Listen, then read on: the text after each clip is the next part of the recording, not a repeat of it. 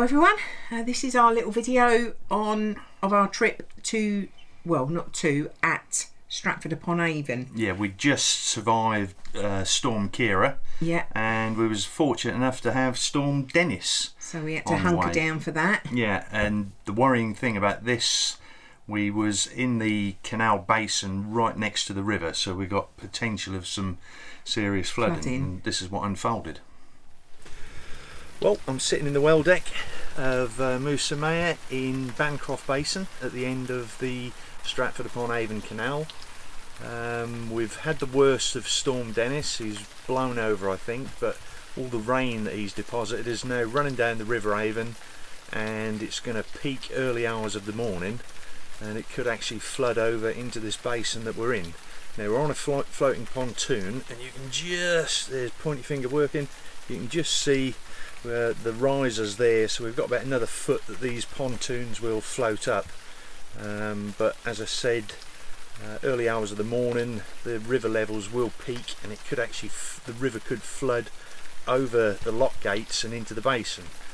So I'm now going to walk down to the river. I've been instructed by Deb to be careful and not to fall in the river, and see if I can get some footage, but iPhone cameras are not the best in the dark, so let's go down there and have a look. Well, bit of good news, we can still see pointy finger, Fox is afloat, still afloat, and we're still afloat.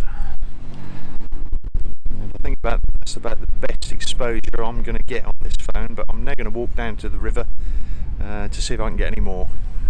I don't know whether you can make it out behind me, but there is the river level, and just there is the basin. So there's a couple of feet in it at the moment, but as I said, the levels are going to rise. Yeah, so the murky water in the basin, and then just this side of the lock, and there is about a foot in it at the moment.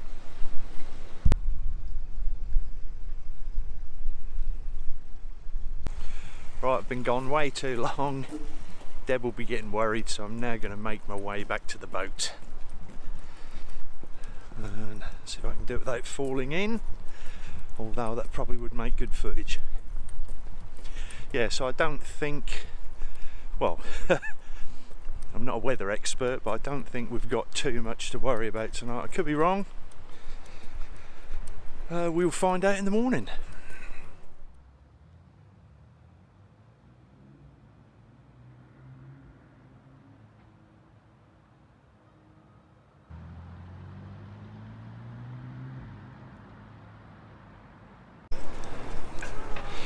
Now we've got the river level as inches away from the level of the canal. Well, I don't think the river's going to breach. It's a little bit higher than it was when we looked yesterday, but it's flowing fast. Yeah, but I don't think it's flowing very fast, but we shall have to wait and see. Yes. Well, the wind's blowing a hoolie, so I don't expect this to pick it up very well, but as you can see there, the River Avon's flooded right up to the edge, and we're just over that other bit in the basin. Hopefully we're not going to get flooded early hours of the morning.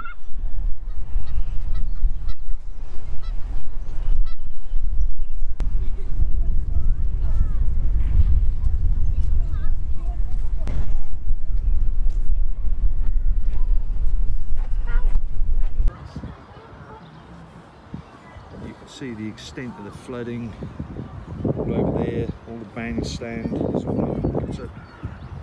The river's raging past. Yes, so as you can see, it didn't happen to us. Yeah, we're still here, we survived. Yeah, but the devastation across the country was awful, yeah, really. Things we've seen on the news, and we're members of a few Facebook Narrowboat pages, and the pictures that were being posted on there, fallen trees falling on boats and crushing them, which is why I explained in last week's video why we wanted to try and be moored in an area away from the prevailing winds. There was incidents where boats were being washed from their moorings. This happened more on the rivers. And then you get boats sinking on canals and rivers that are moored up. But as the river water rises, your mooring chains or your mooring ropes pulled tight. That then tips the boat over.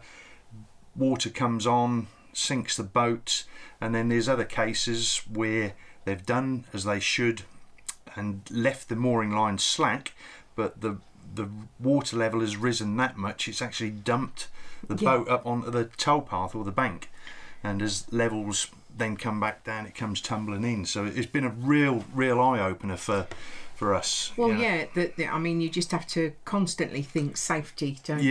Yeah. It's bad enough when you're actually living on the boats in the storm, but there's lots of boats out there that are people's leisure boats, or they don't live on them full time. No. So and then they have to get to them quick. Yeah, and constantly monitoring river and canal levels, and the devastation itself to the canals. I think on the Calder and Hebble Canal, that's now going to be closed for 12 months because the river near that burst its banks, and it's deposited all the silt and shingle into that canal.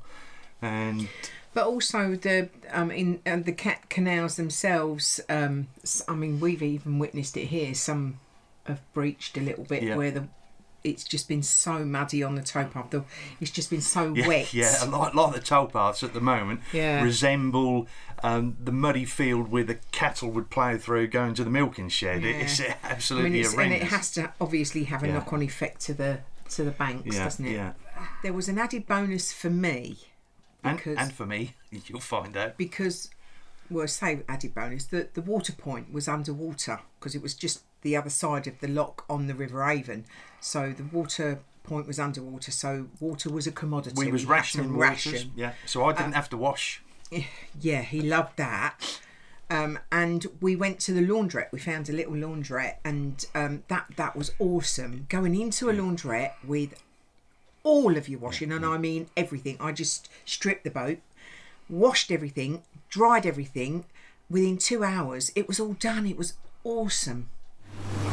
Well, we're in Stratford-upon-Avon in the Spark Clean laundrette, and it is sparkly clean in here. And this is the first time I've been in one of these proper laundrettes since I was a kid. I just remember sitting for hours and hours on a bench as a kid in here while Mum was doing the laundry.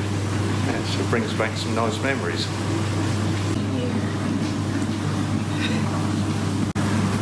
Yeah, so they've got 9 top-loading machines, 2 front loaders, and then 2 real big front loaders should you wish to do duvets and things. And 8 tumble dryers, although 2 of them are out of order. Yes, because normally on a wash day, what I do is I'll do the washing. Mark will put the engine on for hot water. I normally get in trouble because Deb will rummage through the linen bin and realise there's only 2 pairs of pants of mine from the whole week. That's not a joke. I hand wash in between. That's not a joke. That's awful. Hang on. Anyway. Hang on. Oh dear. Yeah, so what I normally do is I'll do a wash when Mark puts the engine on. I'll do a wash, and then I hang it all up on hangers and on the horse, and my little thing with all the socks and that. Put it all in the bathroom, ready for when we go to bed, and then hang it about the boat to dry overnight. Yeah, the fire's on all through the night. I mean, it all dries overnight. We'll have all the windows open, clothes hanging on the rails in front of the window. We've also got a couple of hooks up there, and it's always all dry by the morning. Because we've got the windows open, decent heat, decent ventilation, we've hardly got any condensation. But it was a treat, actually. It was a treat to do the laundrette. And while we're here, we might even take in a little show at the Royal Shakespeare Company. Show? I think he means play. Oh, right. And I might just add that we didn't actually go and see a show or a play. I was hoping Aladdin or Pinocchio or something was going to be on, but apparently they don't do that. We didn't sort of get thing. there. Yes, so we had the pleasure of being invited onto Foxes Afloat with Colin and Sean for one of Sean's amazing chicken curries. Yeah, yeah. And Deb does a mean chicken curry, but Sean's was pretty good as well. He was up there with me. Yeah, I must admit, that was an awesome chicken curry. And I think he's covered it in one of his videos. He has a special thermal cooker, which is basically a pair of loose-fitting rubber tights that he stuffs with food, and body heat cooks the food. It's not. No, it's not. It's a thermal cooker. Is it? Yeah. So you plonker. yeah, I'll probably put a link in the description below to one of his videos where he covers this thermal cooker. A brilliant idea. Yeah, basically. Well, no. Watch the vid. Watch the vid. Yeah, they've spent all night on their phones after inviting us round for dinner. Because the wind is blowing like crazy, the boat, because we're tied on the centre line, is pulling the boat at a funny angle. So what we've done is got a rope from there to there. Well, Sean and Colin are now going to do the same, and hopefully one of them is going to fall in and help my video go viral.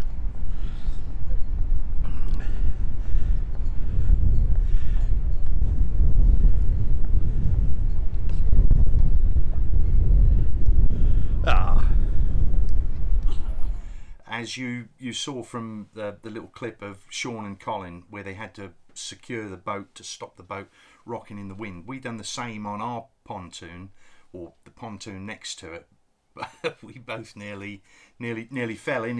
As Deb walked out onto it with the rope, I'm on the boat, and as Deb got out there, it started oscillating, which I've never been so scared so in my life. I quickly ran round, got to the end of the pontoon, and we were standing there holding each other. Both of us. And it's worse. And it just, yeah. To the point where we had to both drop to our knees, but every time we went to stand up, this pontoon would oscillate again, and poor old Deb had to crawl backwards on her knees, much to the amusement of an older couple on the towpath. But the pontoon was covered in duck poo. Yeah, so it was awful. It was absolutely awful. But nobody fell in. No, but it was scary. It really was scary.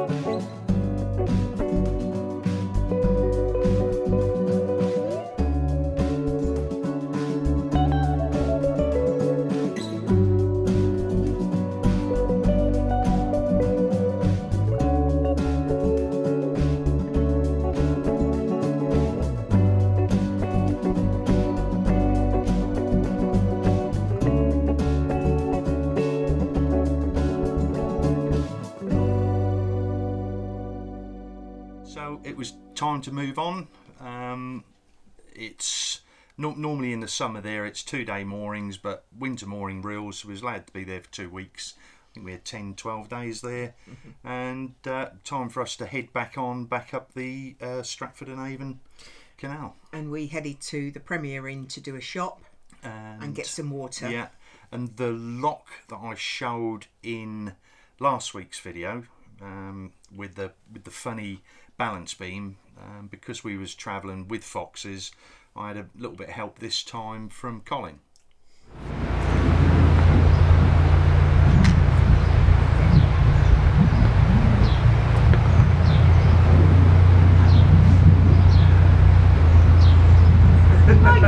I was too slow open because my legs can't reach the other side and I have to redo them. Otherwise we'll be here forever. I've only just opened it. How are we doing this then? What is that? I'll pretend you do all the pulling. Yay! Are we in? Clear! Clear.